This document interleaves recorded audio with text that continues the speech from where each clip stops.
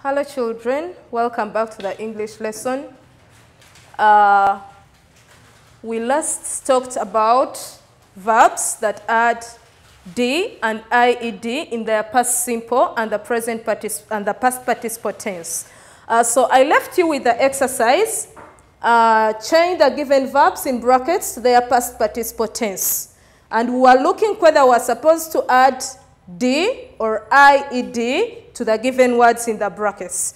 Number one, Jane dash bitter soup. In the brackets, we had taste. Therefore, here the answer was supposed to be tasted by adding only D. She dashed her legs and fell down. We had the word raise in brackets. Therefore, our answer was supposed to be raised, still by adding letter D. Number three, our mother always dashed us with enough food. In brackets, we had prepare. We were provide. We were supposed to see whether to add D or IED. Therefore, here we're supposed to have D, which is provided. Next, we were all dashed to the next class. In brackets, we have promote. We needed to see, are we supposed to add D or IED according to the instructions that teacher taught us the previous lesson, but according to the word and the rule that governs it, it is supposed to get letter D and it becomes promoted. And the sentence becomes, we were all promoted to the next class. Number five, she dashed a heavy basket last Sunday. In brackets, we have carry. So here, the rule that governs that when the verb is ending with letter Y, preceded by a consonant letter, we remove Y and add IED. And then the word becomes carried. The sentence, she carried a heavy basket last Sunday. The next number was, we did not pass the exams because we dashed on our notes. And in brackets, we had rely. According to the rule that governs this word, in verbs, regular verbs, we were supposed to get our answer as relied by neglecting Y and adding IED. Okay, now this brings us to our today's lesson. We are going to learn verbs that add ED in their past simple and past participle tense.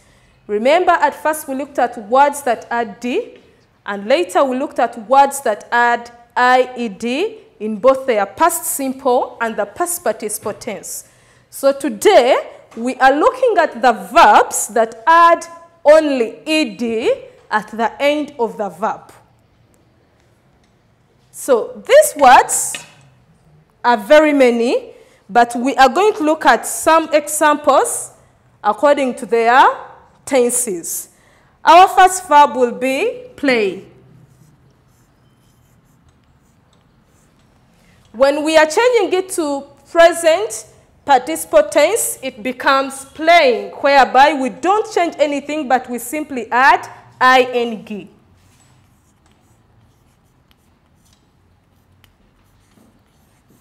And now in the past simple tense, this is where we are going to remove the ing and put the ed, which we are talking about here, and the word will become played.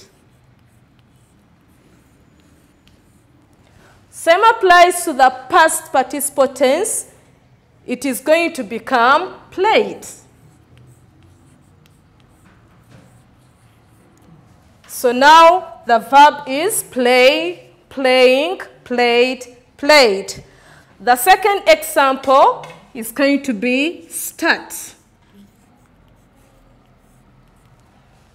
In this word, when we are changing it to the present participle tense, we simply add ing without neglecting any of the letters, and it becomes starting.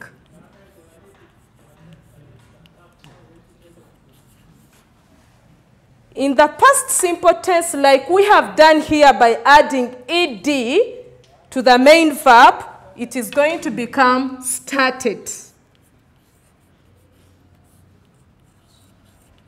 And same applies to the past participle tense. It is also going to become started. So how do we know that we are adding ed to these verbs? These are verbs that end with only a consonant letter without having any rule that governs. So long as it is ending with a consonant letter and it doesn't have any rule that is governing it, that is why we add ed. The last example of the word that I can give you is cook. When we are changing it from its verb to the present participle, it is going to become cooking. In the past simple tense, like we have done here, we are going to write the word cook and add ed. And the word will be cooked. And same applies to the past participle tense. So those are some of the examples that I have managed to give you that add ed in their past simple tense and the past participle tense. In your free time, you're going to look for more verbs that end with consonant letters without any rule governing them, like I explained in our first lesson. And then you will find out more words or more verbs that add ed in their past simple tense and the past participle tense. I hope we are going to understand. So in this word, you can see it is stop, stopping, stopped, stopped. Same applies to this like play, playing, played, played. But this is doubling the last letter.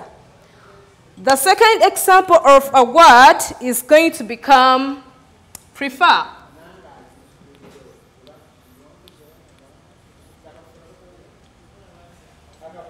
Prefer is also a verb. In its present participle tense, we are going to double still the last letter, and the word is going to become to preferring.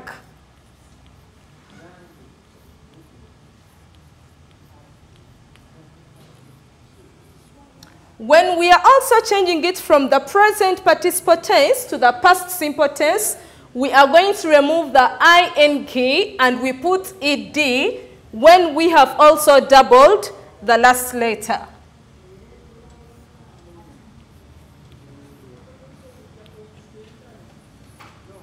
And the word will become preferred. And that is also how we are going to do it in the past participle tense.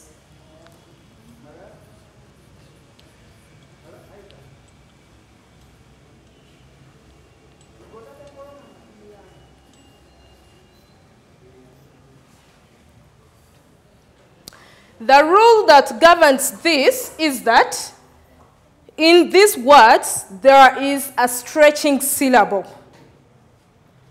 or the syllable that stresses, that is not easy to read. For example, in the word stop, you can see we have syllable op. For example, a vowel and a consonant, because when we are talking about a syllable, it has to be a combination of a vowel sound and a consonant sound. So we can see here it is op. So that is why we are forced to double the last letter to form a meaningful word. Same applies here. The syllable is prefer. Therefore, we have to make sure that to get a meaningful word from the last syllables we are seeing on the word, we have to double the last letter. Another example of the word that I'm going to give you, or the verb, is travel.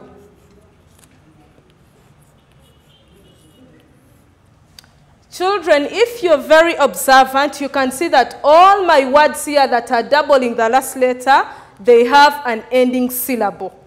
That is why we are doubling the last letter.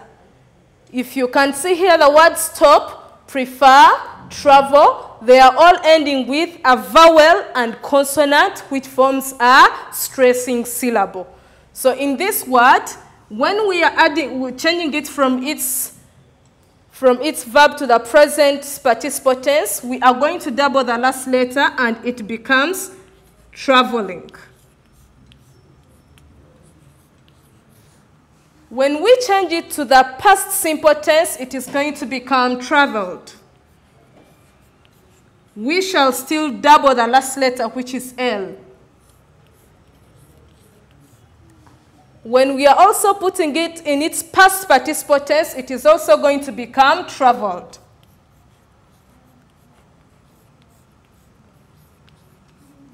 So those are some of the examples of the regular verbs that add ed by doubling the last letter, how we form them.